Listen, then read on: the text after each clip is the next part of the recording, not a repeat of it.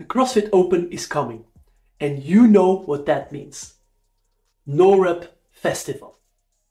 In this video, I want to show you why no reps, both in competition and in training, undermine the spirit of the sport. I will give you 3 reasons why, looking at it from a more biomechanical and also from a physiological point of view. Alright, let's dive straight into it.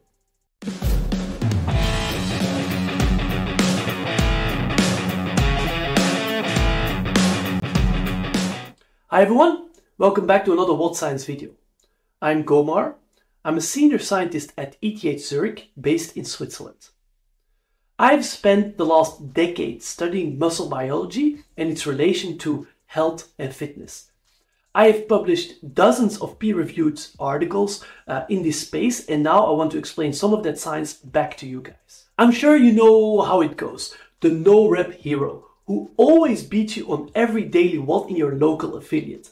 But when it comes to competition, it is a complete different story. Or he or she is simply not showing up, or he or she is finishing way below you on the leaderboard. Why? You guessed it. Because during competitions, there is a judge. No reps have been the nemesis of CrossFit like forever, especially during online competitions like the Open or the quarterfinals.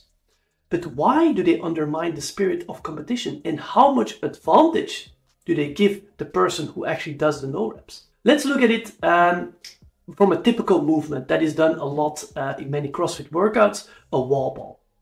As you know, during a wall ball, the athlete front squats down with a medicine ball to below parallel, or at least that's the goal. This means that the crease of the hips passes below the level of the knee.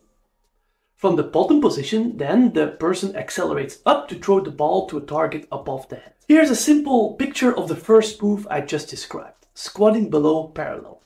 It all involves around the center of gravity, or more specifically, the displacement of the center of gravity.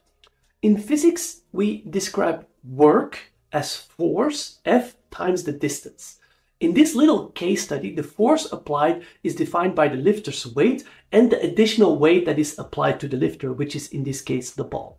The distance is the interesting part. When a person does not reach full depth, their center of gravity displaces an X amount of centimeter, let's say 45 centimeter. This obviously depends on how tall the person is. When he or she does squat below parallel, their center of gravity will decrease more, let's say approximately 10 centimeter more. So because of simple physics, the total work for one rep will be less, much less, when a person fails to squat below parallel. Here I listed out how much less total work the above parallel squatter actually did, using the numbers from the example I just explained. We can see that squatting above parallel approximately results in 18% less energy expenditure per rep. Something to think about next time when you see a person doing no rep front squats. A second reason why no reps provide a massive advantage is very related to the first reason and involves around more simple biomechanics, and more specifically biomechanics of the joint. The effort that has to be produced from the muscles to decelerate and accelerate the ball depends on the distance between the fulcrum, the joint in this case, and the load that is applied to that joint. In this case, what is the load? It will be the weight of the lifter as well as additionally the weight of the ball. If we make a quick calculation, just stick with me because this is actually very interesting. The distance between the knee joint and the load will be the highest when the angle between the upper leg and the lower leg is around 90 degrees. Above or below that, the distance is actually smaller, and hence the moment on the knee will be lower. This has 2 implications. One, small athletes do have a strong advantage in squatting. Because their femur is shorter, they will require less effort to squat the same amount of weight as a taller athlete.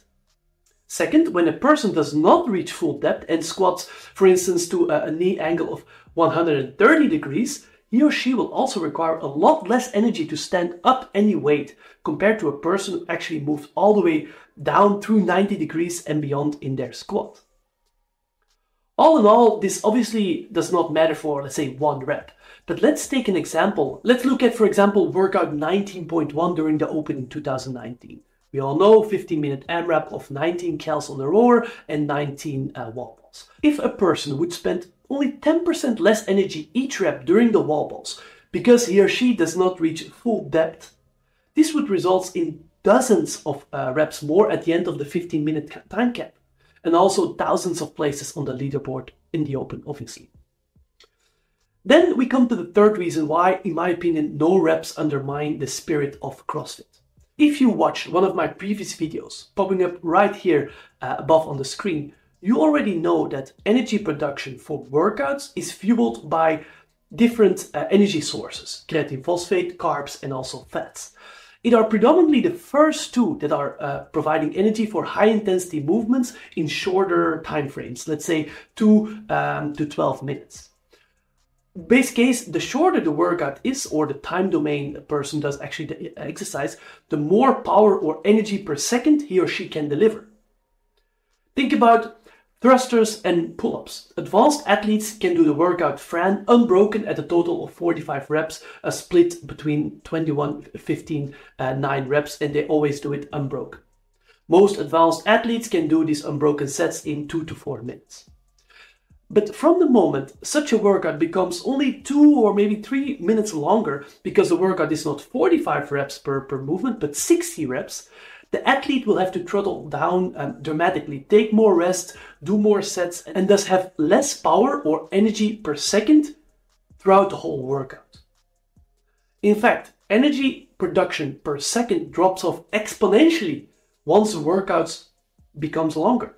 This means that if you are doing no reps, you not only have to produce less power for each rep, you also have the ability to physiologically produce more energy per second via more, let's say, powerful energy systems. This is obviously a double win, or should I call it a double loss for the no rep. It is hard to quantify the exact advantage of doing no reps in terms of performance in CrossFit, as this obviously depends on the brutality of the no reps and also the variation in the workout. But it is clear from a biomechanical, but also from a physiological perspective, that no reps give an exponential advantage, and in my opinion, they have to be pushed against at all times with good judging and also definitely live competition. In my opinion, CrossFit did a good job to decrease the importance of the Open in the overall season. Although I saw now they give prize money to the event winners, which obviously doesn't help, and also the quarterfinals are still online, and I'm sure athletes will try to cheat again doing no reps with a sketchy camera angles and so on. Listen, for instance, to my previous interview with Games athlete Jelle Hoste, and he explains how hard it is to actually qualify for the semi-finals as a tall athlete. To be honest, I don't exactly know what the solution is here. Yes, as I said, live competition with professional judges is definitely the way forward. But if you have another idea or a suggestion, please comment below. So for you watching this video, if you see a person doing no reps, do not hesitate to call him or her out, or at least signal this to the coach. Even when it's not intentional, doing no reps is just a terrible way to train where absolutely no one wins. Certainly not the person who's actually doing the no reps. Alright, that was it for today's video. Screw the cheaters, long live the full reppers. Do not forget to give us a like and also subscribe. Stay fit, do not no rep, and see you in the next one. Ciao.